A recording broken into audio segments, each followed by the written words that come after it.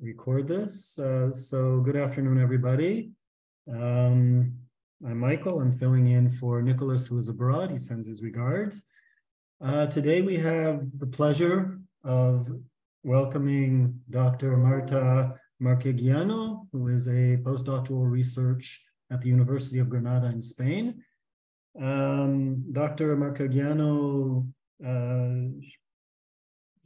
completed her undergraduate degree and her master's degree in Italy before moving on to her PhD at the University of Geneva under Daniel Rizzagoi on the quaternary ostracod assemblages from lacustrine records, with the aim of reconstructing the paleoclimate in the central and eastern Mediterranean basins since the late Pleistocene. She then moved on to do her first postdoc at Imperial College in London on the impact of climate change during the Middle Eocene from carbonate clumped isotopes and ostracod assemblages. From there, she moved to the Free University of Brussels, where she led a project pioneering the use of carbonate clumped isotope techniques on ostracod shells to develop a new reliable paleothermometer for lacustrine environments. And I believe that's what she's going to talk about today. This is a novel approach that has led her to be involved with the ICDP, the International Continental Drilling Program, as well as being awarded numerous research grants for this technique, including her current position, or postdoc position at the University of Geneva. So without further ado, Marta. Okay, thank you very much. Thank you very much for the invitation and to all of you to be here today. So as already mentioned, I'm going to introduce you this new tool that is to reconstruct quantitative continental climate change, and that involves the use of clumped isotope on ostracod shells. Okay. So we are now all aware about, unfortunately, the destiny of our planet, and the IPCC panel estimate an increase of up to 5 degrees of global warming by 2100.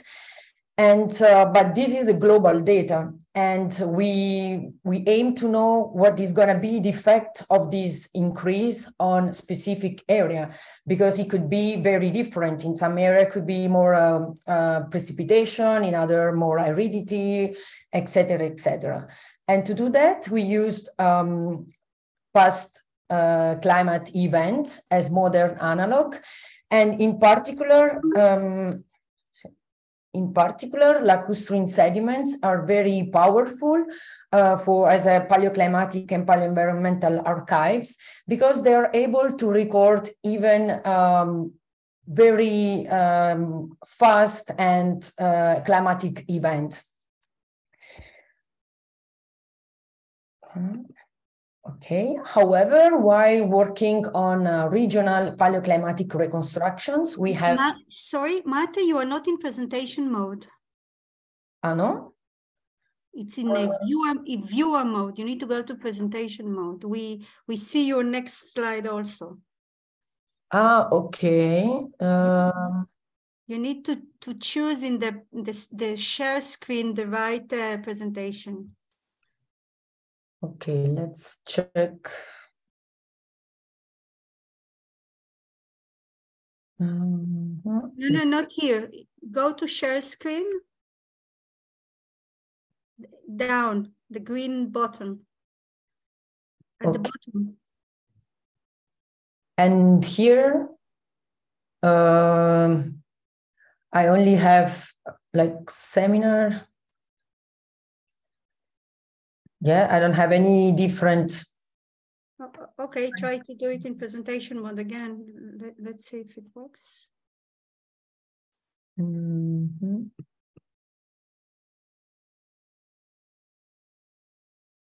No, still. Same. Let me check. Again, it's delete the share screen and try again. Stop the share screen. Again, the green bottom at the bottom. Share screen at the bottom. Yeah, I found it, but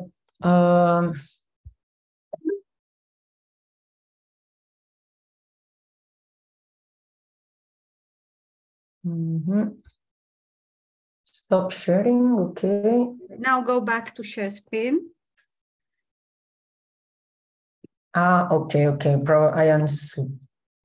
And there you have different options for sharing. Maybe this one will work. Let's see.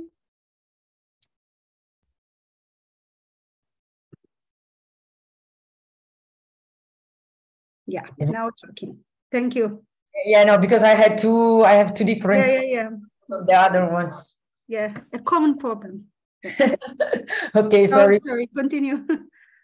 So as I was saying, during doing regional paleoclimatic reconstruction, we have some challenges. And the first one is to have accurate knowledge of the regional settings, because we need to be able to separate the global effect to the regional one. And also we need to choose the most suitable proxies. To give you an example, while working on stable classic isotopes in a marine environment, it in general depends on temperatures and the delta O18 of the water, so the isotopical composition of the water. But in lacustrine environment, this signal is even more complicated. In fact, the isotopical composition depends on the isotopical composition of the precipitation and also the hydrological condition of the lake. So if it's open, it mainly depends on precipitation. If it's closed, on the evaporation precipitation ratio. So today I'm going to introduce you this new technique, almost new because it's already exists since 17 years. Clumped isotope is based on the temperature dependence abundance of the bonds between C13 and O18 in CO2 that are quantified with what we called delta 47. So what's happened is that at very high temperatures, heavy isotopes are randomly distributed.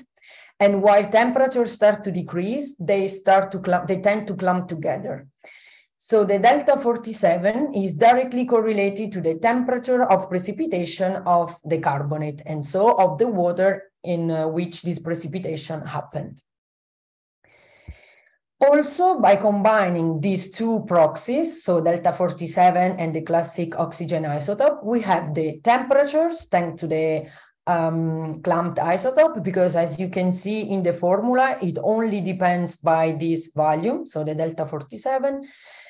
We have the classic stable isotope, and then by using the formula of, for example, Kimonil 97, we can calculate the delta 18 of the water. Another problem in a classic stable isotope is what we called disequilibrium of vital effect. This is an offset between the signal recorded by the organism and the one we have in the case of a precipitation of an inorganic calcite in the system without this offset. So for carbonate clumped isotope, there are some organisms, such as foraminifera, mollusk, and coccolites, that doesn't have this vital effect. And this is very important because, in the case of stable isotope, is specific dependent. It means that every time you use, for example, a foraminifera, you have to know this offset for each species and correct the final value for this offset, for this value. However, some corals and echinoderms present vital effect even in the carbonate clumped isotope signal. This technique has been a lot used in marine environment. However, in lacustrine system, it's still not widely used. They use some mollusk and bicarbonate, but there are some problems. For example, mollusks are present only in very few levels, or there are fragments of shells. So it's hard to define the species. And also they are made of unstable aragonite. so they can lose the original signal and record the diagenetical one. And for bulk carbonate, it could be a mix of carbonate be deposited in the system and ones coming from outside. So to record the original signal is very important to understand which are the carbonate precipitated inside the lake. Because of that, we feel the urgency to find another organism that can be more useful in lacustrine environment. And for that, I wrote this project that, as proud Italian, I called Carbonara, that involved the use of clumped-isotope on ostracod shells. So ostracod shells, I don't know if you ever hear about them. They are tiny aquatic crustaceans. So we check them at the microscope. They grow by molting. They have 8 different shells before they became adult, and every time they change it. They can live in all kinds of water bodies, so rivers, lakes, ponds, even in fountains in the city centers. And they are very sensitive to the variation of several ecological parameters such as salinity, pH, temperature, and etc. And for that, up to now, they have been used a lot to reconstruct the paleoclimatic and environmental change in the lacustrine system. But why I think they are the perfect target for clumped-isotope? It's because first, they are the unique microfossils that have a carbonate shells in lakes, or the most common. They are widespread. They can live at different climatic belts and different climatic conditions. They are present since the Ordovician, so they have pretty long fossil records. And this allows also to have high resolution studies. On the contrary of mollusk, their shells is made by low magnesium calcite that is more stable and easy to preserve. And they are autogenic, so we can be sure that they preserve the signal, the temperature signal of the lake that we are studying, and it's not a mix of something coming from outside. So Carbonara is mainly divided in 2 parts. The first part is a check of this technique. We wanted to understand if we can apply clumped on ostracod shells and if they present a vital effect or not. And the second part is the application of these new paleothermometers on lacustrine records to reconstruct paleoclimatic condition in the past. So the first step was to understand if we can apply clumped and recognize the presence of a vital effect. For that, I cultivate ostracods in the Natural Museum in Brussels. This is a species called Heterocypris incongruens, and we cultivated it at 24 degrees in the lab. And I also collect ostracod species from a natural environment. So here, for example, I was in Granada. I collect a species called Herpetocypris helene in these rivers and ponds that are where we know the temperatures because they are feeding by groundwater, and so it's constant at around 12 degrees. This was in the same month in Ghent, so you can see the difference of temperatures because this pond was at 4 degrees, and you can see that by my the outfit I had that was different from one to other. And this is just to show that by the end of my collection, I was able to have the right outfit to go inside the lake that I didn't have at the beginning of my campaign. The second step was to develop a cleaning protocol. So I tried 2 different ones, only the first one by cleaning the shells manually, and a second one by using also a bit of H2O2. But the results were the same. So at the end, one is you can use both of them. So what I did was kind of serial killer job, because after I collect all these shells, I had to open each shells manually with 2 needles, remove the body, clean the shells from the organic matter. So I made this kind of washing machine that started here by removing the body and everything. Then the shells were made in the H2O2 for 3 minutes. And then again clean with some water. And yeah, so as you can see, it's something quite crazy, because at the moment for the analysis, we need around 5 milligrams of carbonate. And yeah, for ostracods, you represent thousands of shells. So yeah, it was a bit long. And the last step was to analyze them with the new instrument system that we have in Brussels, where I did the second postdoc. This machine, this instrument is made by 2 different parts. This first one here is when the reaction happened with the acid, orthophosphoric acid and the carbonate, there is the CO2 produced, and then is cleaning in this system made by different traps to remove organic matter and other contaminants. And then the CO2 is transported in the mass spec for the analysis. So what we want to know is to understand the relationship between the delta 47 and temperatures for ostracods, because no one ever did that. So this was the first studies, and we need to be sure if we can apply this technique, if the value we had were the right one. And so we applied it to the species I collect in the different setting and the ones that I cultivated in the lab. And one thing I forget to mention is that in the ponds in Ghent, I found 2 different species. So there were 2 different species that grow at the same time in the same environment at the same temperatures.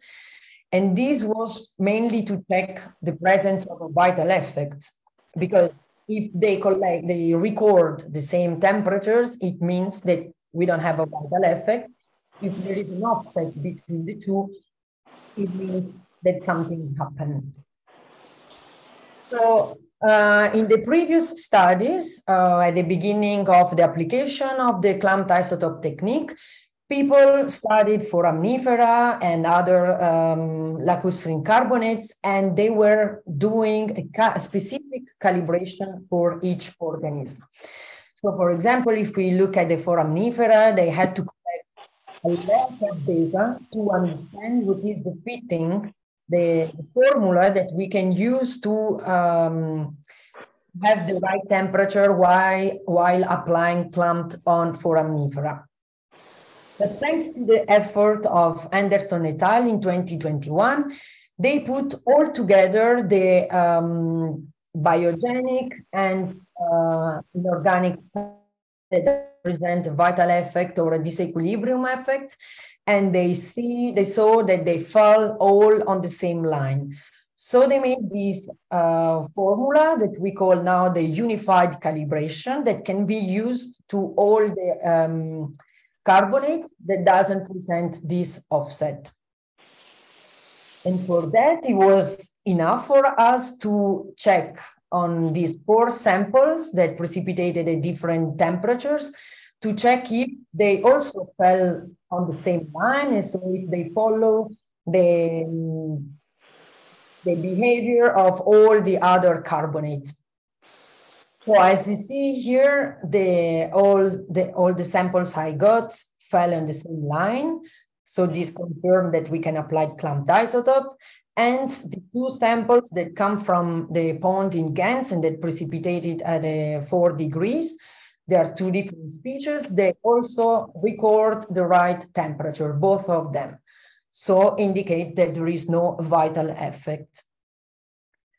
By plotting this data, the ostracod data with the other one made from bivalves and foraminifera, they all fell on the same line. So we can confirm that both marine and lacustrine biogenic carbonates, doesn't present, or at least for ostracod, doesn't present a vital effect, and we can use the unified calibration to calculate the right temperatures, and thus we don't need a specific ostracod calibration.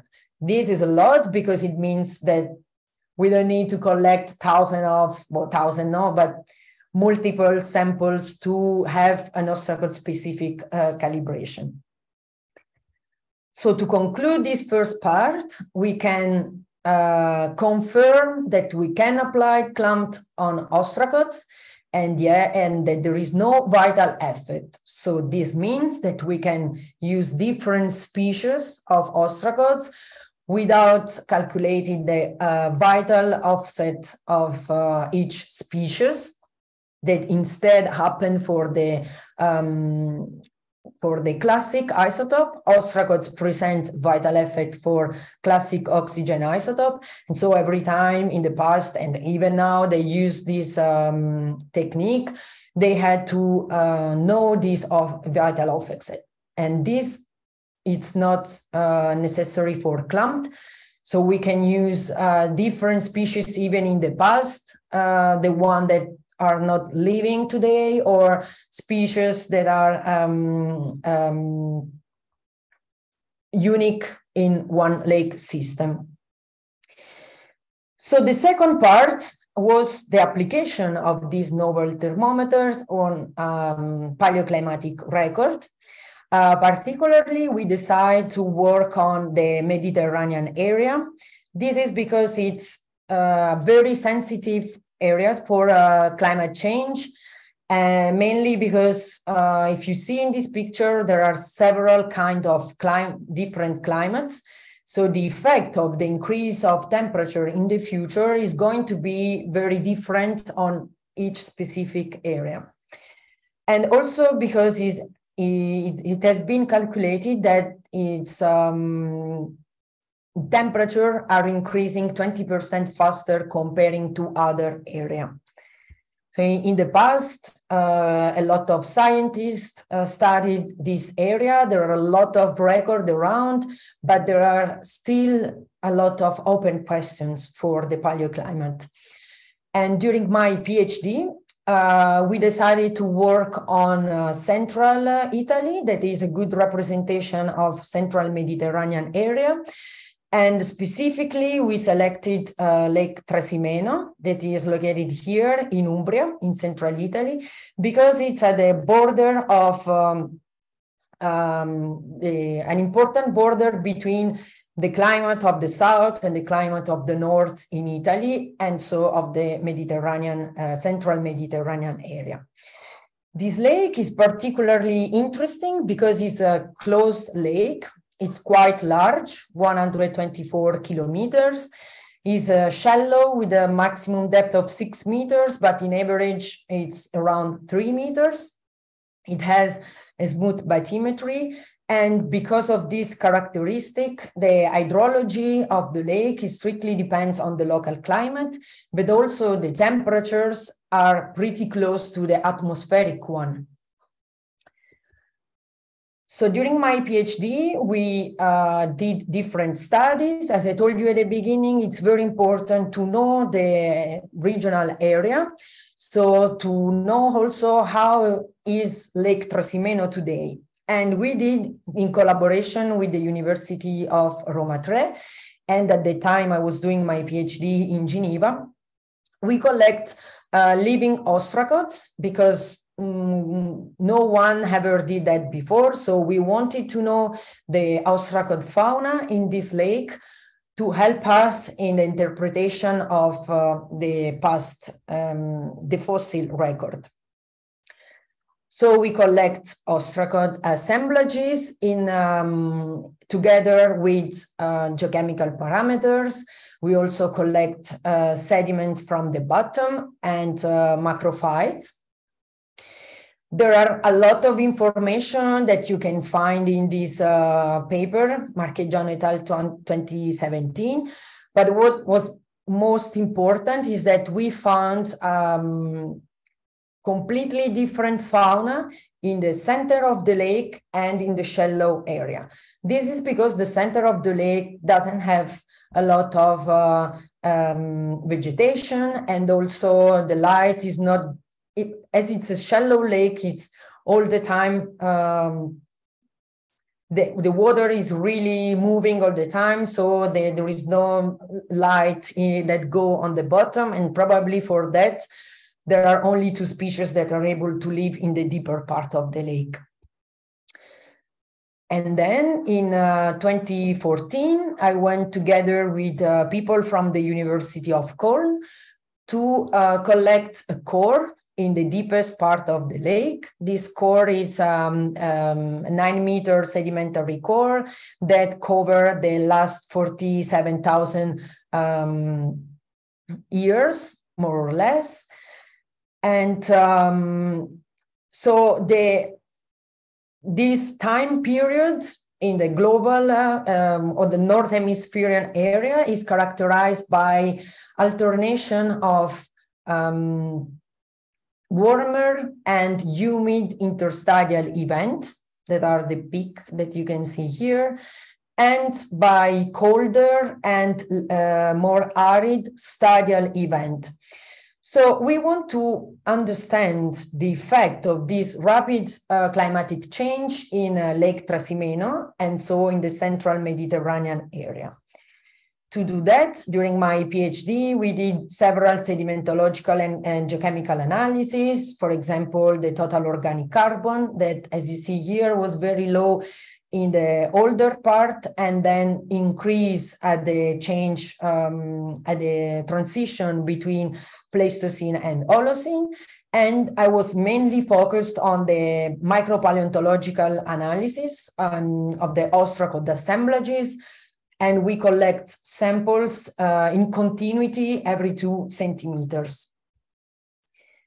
So this record was very rich on ostracod shells, likely for the interpretation, but not really for me, because I spent hours and hours doing the picking of those samples. And we found 19 species of ostracods that belong to 15 genera. The ones in this red square are not living today in Lake Trasimeno, and they completely disappeared at the Pleistocene-Holocene transition, indicating a big change of a big environmental change in Lake Trasimeno. So in this diagram, you see we plotted all the main species, the ostracod species, against the North Greenland isotopic curves. So we compare the local signal, in this case, the ostracod assemblages, with the global one to understand the effect of this global climatic change, in particular stadial, interstadial, and the Henrich events that are the one in red, that are even colder and more arid than the stadial event. So to understand the effect on Lake Trasimeno. And in general, what we found is that in the MIS3, that is considered as mild and humid period, the main species present is this yellow one called Cypridae storosa. These species live only in permanent lake. And for that, we were able to say that at the moment, the lake was a permanent lake and low saline lake, as you can see in this picture. So very similar to today's situation in Lake Trasimeno. And during the cold and dry MIS2, the main species were Sarcipridopsis aculeata and Mareotica, the light blue and the blue one. Those species are particular because they can survive during a period of where the lake was completely dry, so there was no water. We still don't know if they are able to go in a kind of hibernation, so they close their shells and they leave hibernating during the season where there is no water, or if they can survive by eggs. So it's only the eggs that survive to the drier season. Anyway, as you see, Chyprida storosa was very abundant here, but decreased going upward. Instead, these two other species, Mareotica and Aculeata, were more abundant. These indicate that the lake level was lower, or that was in a system of temporary pools where there were no water, at least for part of the year. So we can imagine a situation like this one. So very different from the one we have now. Instead, in the Holocene, Torosa, as well as other species like Angulata that are not able to survive in a drier period, reappear again, indicating the situation like today. So again, a permanent lake. During my PhD, I also spent 3 months at the Queen Mary University in London, where I applied a transfer function called mutual ostracod temperature range method on all the samples belong to this core in Lake Trasimeno. This transfer function is made by combining the living geographic distribution and the world climate database. How it works is that by combining the range of temperature at which each species can live, we found the common temperature range. So for example, in this sample, January temperature were between -10 and -5, and July between 16 and 21. By applying this technique to the entire record, we had these temperature curves from January minimum, maximum, and July minimum and maximum temperatures. And these allow us to say that the dry stadial event were also colder in Lake Trasimeno, and the humid interstadial were also warmer, because we found a pretty nice fit between the temperature variation and the Greenland interstadial curve, as well as the variation in ostracod assemblages, and so in the hydrology of the lake. But as you see in this picture, we have a range of temperature, and sometimes this range is very large. For example, here is from -30 to almost 5 degrees. I mean, yeah, it's important, but it's a big range of temperature and it's not really useful. So this technique was useful for us to identify the bigger temperature change along the core, to select samples for the next technique, the clumped-isotope paleothermometer. So during my postdoc at the VUB, I applied this technique for the first time on this record and also on fossil ostracod shells. And so we selected, as I told you, the main temperature variation. And for example, in the MIS3, when we had a permanent lake condition, we used Chyprida storosa, that was the most abundant species. This species precipitates its shell during May-August period. And today, in average, Lake Trasimeno water has 23 degrees during May-August. So this green line. What we can say from our results is that during MIS3, temperature were from 1 degrees to 8 degrees lower than today, that the warmer and humid interstadial events ranged from 2 to 4 degrees higher than the stadial, so this one, and that Henrik events, the H4, was the coldest event at 15 degrees. Going upwards from late MIS3 for the entire MIS2, the condition in Lake Trasimeno changed. It was much more lower with the ephemeral ponds. So we didn't have enough Cyprinid storosa, and we used the most abundant one, that is Sarcypridopsis aculeata. This species precipitates its shell more during summer, so there is a difference of 1 degree in average temperature today in Lake Trasimeno, so the average is 24 degrees. In this time period, temperatures are from 6 to 13 degrees lower than today, so much more colder. The Hendrick events are progressively warmer from the older one H3 to the younger one H1, so from 11 to 15 degrees. The Greenland Stadial 2 is the warmest event at 18 degrees. And the younger Dryas, that is the last stadial event of this time period, was at 17 degrees. At the Holocene transition, we still have this situation, and temperature increase a lot, and they are close to the today temperatures that are from 20 to 26 degrees. During the Holocene and the recent time, again, we used Cyprinid storosa because those species disappeared, because again, we had a completely change in the environment in Lake Trasimeno, and these species record exactly the temperature we have today at Lake Trasimeno during summer.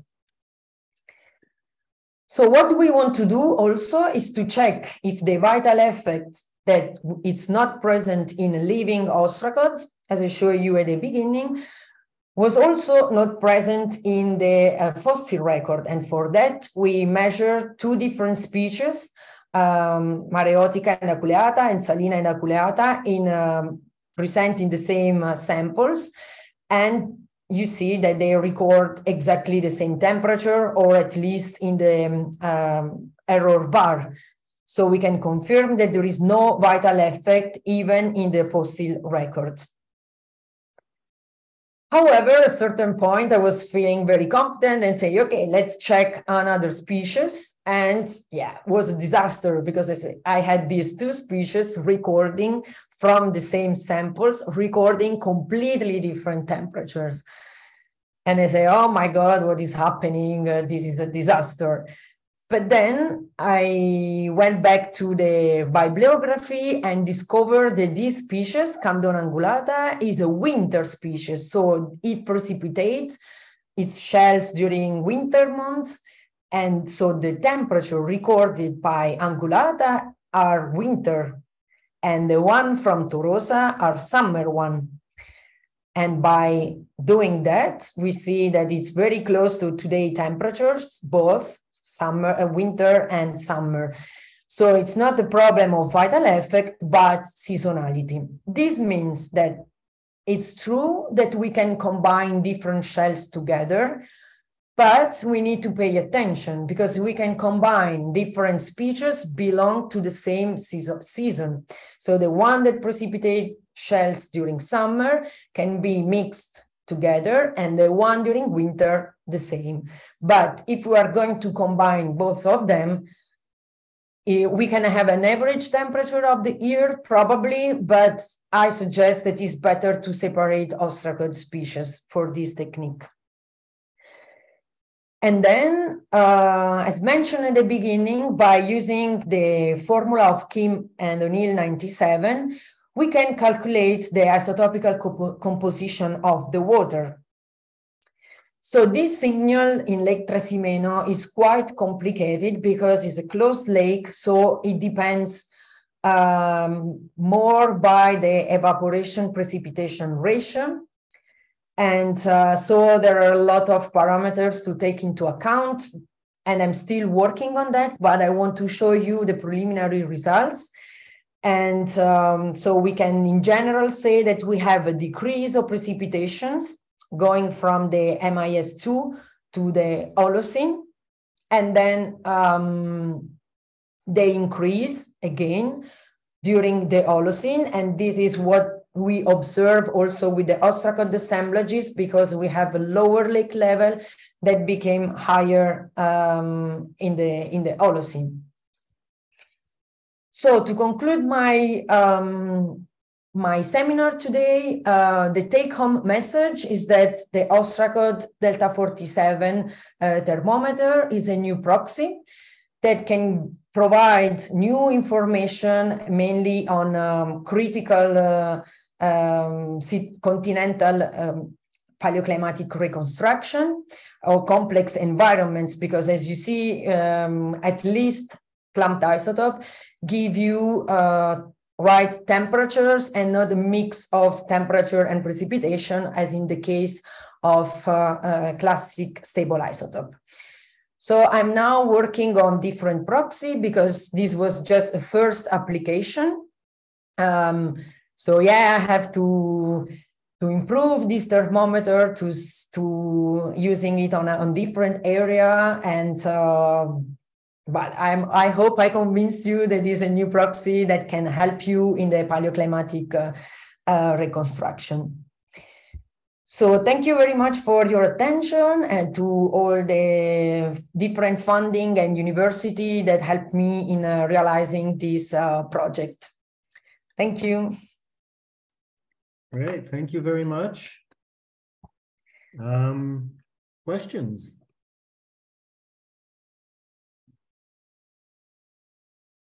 Anybody? Hi. Can everyone hear me? Not so good. Yes. Oh, this is thank you so much. This is really interesting work, of course. I wanted to, I mean, you addressed this with the issue of the seasonality, but I thought it was interesting that when you talked about the temperatures, I'm assuming that when you talked about the -5 to -10 range, you're talking about air temperatures, right?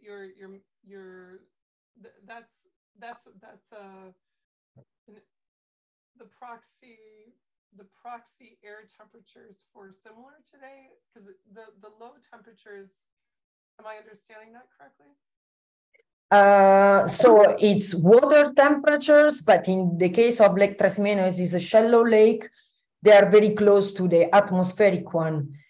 But just checking here, so there are no negative temperatures. I mean, the idea that they are, you know, survive, because I guess the question I'm asking is if they're actually precipitating their shells. Okay, so this was for the transfer function. So how does that? Yeah, exactly. No, in fact, this is for, so clumped-isotope record the precipitation of shells, the carbonate shells, so it's the temperature of the water. But the range I show you before, this one was made with the transfer function. So this is connected to the atmospheric temperatures at which ostracods of the place where ostracods was found. And of course, you are right. So they were found living, I don't know, in places where during winter is -30, but yeah, they don't precipitate their shells at -30 because I don't know, the species I studied, they need at least 9 degrees. So this is the big limitation of using a transfer function, because it's related to atmospheric temperatures. So they can probably survive because the ice was, I mean, there was ice in the lake, and so at the bottom they survived, but it's not the season while they precipitated the shells. And or probably they die, and then there is only a summer generation and not during winter. But what we got with the clumped, this is the temperature at which the ostracod precipitate that are really, I mean, they are reasonable, because we have temperature close to today in the case of interstadial, and Hendrik, the minimum we had is 12 degrees. And this is quite reasonable, because even in other records that use pollen transfer function, those are the temperature in a central Mediterranean area for this time period. Okay, we have two questions in the chat. Are you going to apply this proxy to other environments? Yes, so my main thing was to working on lacustrine environments, because in a marine environment, of course, scientists are using forams. But I'm now applying it on marine ostracods to check if we can use it in marine environment, because sometimes there are not enough forams, or they are not well preserved, some other problems. So we can combine the two proxy using forams when we have forams, and ostracods when there are ostracods. And now here in Granada, I'm going to work on Padul Lake, that is in this area. So another record from Mediterranean area. And with this project from ICDP, I will work on lakes in Guatemala and Kenya and Tanzania. So this is a first application, and yeah, I'm super excited to work on different areas, because actually in the last 10 years, I mainly work on Lake Trasimeno. I start to be a bit tired of writing the geological setting of this area. Yes. The other question is, let's say if you have 4 to 5 species of ostracods in a lake record, while doing oxygen isotope, how do you determine which species to use for the isotopic analysis? Easy, the most abundant. You use the most abundant, because for clumped isotope, you need 5 milligrams. So for each, in the case of species I used, it ranged from 300 to 700 shells. So what you can do is also combining several samples belong to the same climatic events. What I did here, you see that there is this uncertainty on the age. It's because I combine several samples belong to the H3 to have an average temperature of this event. And so what you can do is also, I always think that it's important to do a micropaleontological analysis before applying geochemical ones, because you need to understand the environment and knows the species and when they precipitated their shells. So in the case you have 45 species, you can select the most abundant and combine them together for clumped isotope. Instead, for the stable isotope, what is important is to know the vital offset, because you have to correct this value for the vital offset. And so what's happened is that if you combine several species, then you can reconstruct the precipitation, because you need to correct this value for the vital offset. And if you combine different species, they can have a vital offset different. Or you combine species that has the same vital offset, or that there are known, because some of them precipitated at equilibrium. For example, Aculeata and Mareotica, they precipitate at equilibrium, so you don't need to correct them. So yeah, it's a bit tricky. It's not so easy, and you need to have some knowledge also, or at least working with a micropaleontological experts. We can just mix everything together. This would be easy, but yeah, no, it's not the case. Great. And one last question before we really have to go. What is the salinity reconstruction range based on your results? It's let's check here. Voila. It's from